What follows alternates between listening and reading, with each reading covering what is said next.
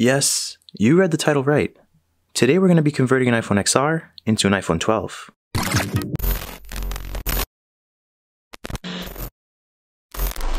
To our right we have the iPhone XR 256GB edition. And to our left we have an iPhone 12 housing. But it's been customized to fit an iPhone XR. You can see that the flash is over here, where in the iPhone XR the flash is over here. We were provided with a module to actually move the flash over. Hopefully that works as promised. Essentially, we have to transfer all the components from our iPhone XR over to our iPhone 12 housing. This housing is completely naked, not even including the charging coil or the volume or vibrator buttons. There is a fake camera located under the real camera, and the flash will also be moved to the left. We were provided with the volume buttons as well as the vibrator switch. The flash is also attached. This way, we can still use the flash with our custom housing. This process will definitely prove to be very tricky, but for the sake of customization purposes, we're going to go for it and see how this turns out. We also have an iPhone XR, product red, as a donor phone in case any components from the XR, that's 256GB, get damaged. Special shout out to FansCreate for providing me with premium quality tools, as well as our custom iPhone XR housing. If you guys want to try this at home, click the link in the description to buy this custom XR housing. Now that that's all said and done, let's begin. We'll start off as we do with any other repair by removing our two pentalobe bottom screws.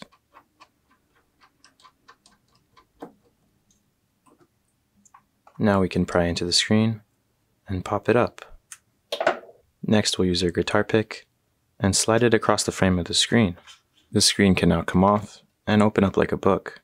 We'll use our screen holder tool to gently hold up the screen while we work on it. Next we have to unscrew these three metal brackets.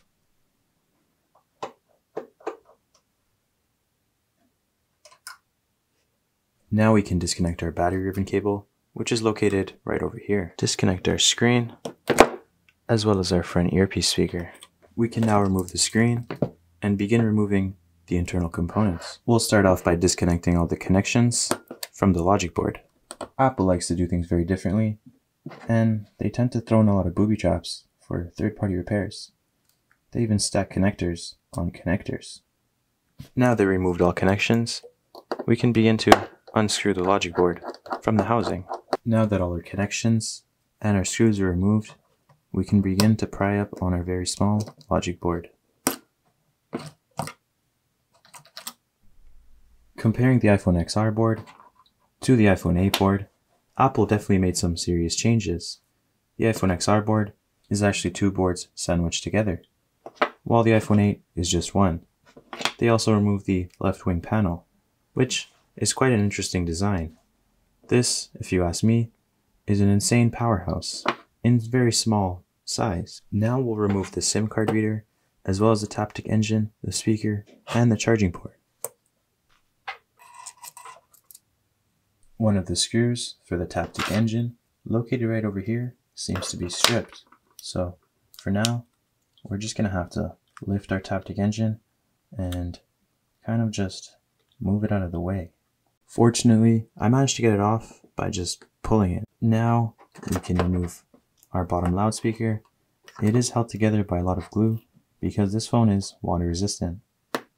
We're now going to place our device on our heating pad to ensure minimal glue resistance. We can now begin to gently pry up on our charging port. I like to use a spudger to ensure I'm not ripping any of the ribbon cables. We can now remove our charging port, which is actually two components, and transfer it over to our iPhone 12 housing. We now have all the cables where they should be. It's time to start repopulating our iPhone XR custom housing, starting off with our loudspeaker. We're going to be stealing our Taptic engine from our donor phone because our other Taptic engine is pretty beat up. Just move this to over here and reconnect it. Now that we have our charging port correctly installed on our custom housing, it's time to go back to our original housing and remove our battery, as well as the front camera, the back camera, and the flash, and the buttons, which I'm dreaded to do. These are really difficult to transfer over, but we'll see how that turns out. We're going to remove our battery by pulling on these pull tabs that Apple insists on using. I am grateful though that they did separate them. It used to be one pull tab, now it's two. Two at the bottom and two at the top. I guess that makes it 4 then. As I pulled on the pull tabs, I noticed that something else is coming off. I hope this isn't part of the battery. Otherwise, we'll have to take it from our donor phone. Unfortunately, this pull tab is giving me a lot of trouble. So, because I'm lazy, I'm just gonna pry up on the battery and hope that it doesn't bend. And it didn't, which is awesome. Now that we have our battery removed, we can begin to unscrew all the other components off the housing. We also need to transfer these side panels to our other housing. We got most of the side panels installed. Now we have to remove our wireless charger coil, which proves to be very difficult to transfer over. Hopefully we don't break it. We got it removed. I think it should still work, but there's no way to really know until we test it. So for now, we'll just install it. Now it's time to remove our front camera and Face ID dot projector, which actually isn't held down by any screws. It just pops out. I'm not really sure what this component is for, but it's probably important. This is where the antenna used to be on the older models, so I assume it's something to do with that. We got our component on. Now it's time to transfer over the camera. Before I transfer over the camera, I want to clean the inner lens a little bit, just because I saw some smudges. Now we'll transfer over our camera. It's now time to remove our volume buttons, vibrator switch, and the power button. And as I was removing our 2 screws here, I noticed that it wouldn't come off. So I'm betting that there's a hidden screw right over here. And of course there is. Thanks, Apple. We now have all our buttons on.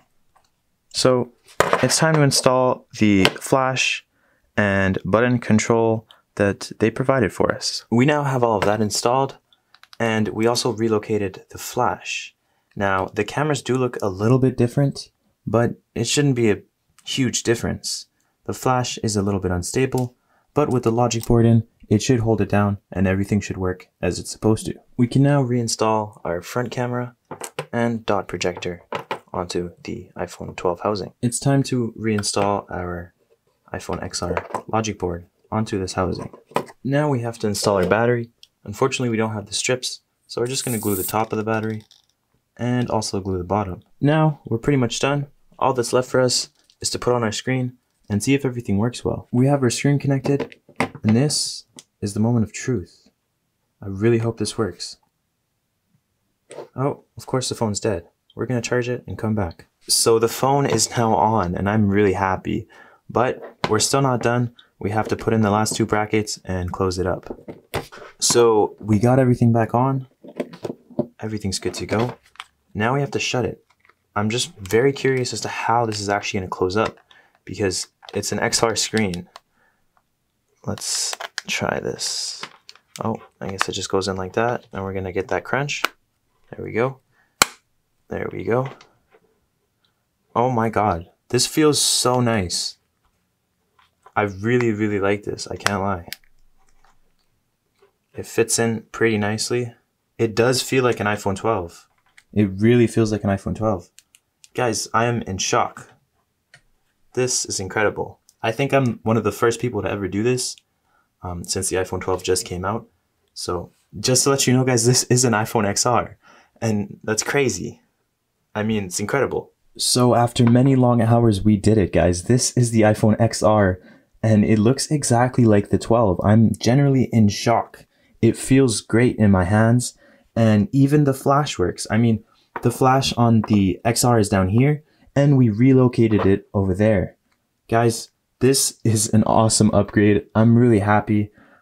Definitely worth the hours of labor that I just did. Special shout out to fanscreate.com. Thank you for sending me this. I'm probably going to use this as my driver from now on, because I actually just genuinely love this. And I know that it is an XR, but it does really feel like a 12. I mean, to the average person, they wouldn't be able to tell the difference because it just feels so good in my hands. Anyway, guys, that is all. Thank you for joining me on this journey. This has definitely been worth it.